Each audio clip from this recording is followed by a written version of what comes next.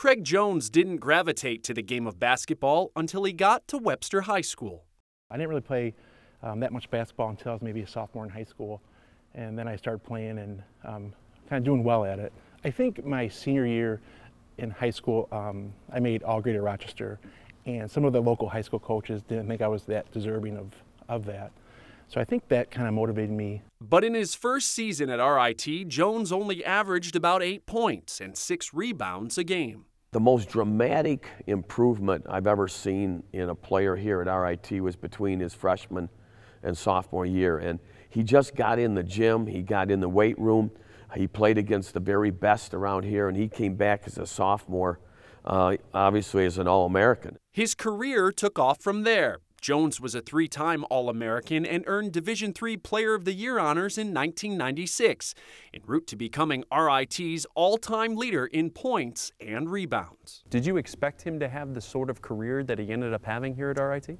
Honestly, no. If you ever watch Craig play, whether it be in college or high school, he might not impress you with all the, dazzle and glitz. He just got the job done. How much do those records mean to you? It's an honor for our whole team to have those, because we played together and they were a huge part of my success.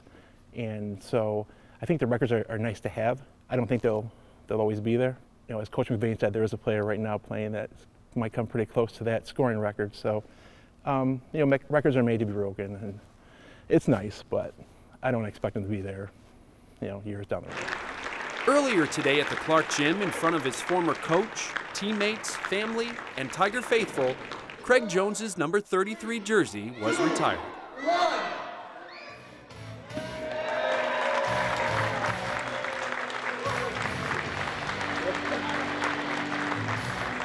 I think it's the most prestigious honor for an athlete to have. The 3-time All-Americans, Player of the Year.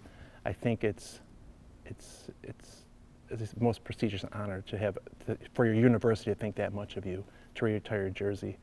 To me, to retire someone's jersey, that is really something special.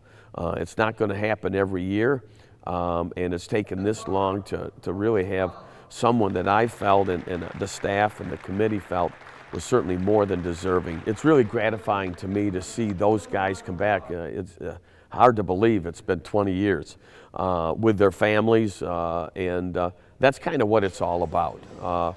Seeing alumni being successful, and to honor one of our very best and to have those people come back will be a very special day. It's special. As I said, probably the biggest things I miss is college and college basketball, and we were a family, and I just think it's nice that we're all going to get back together again.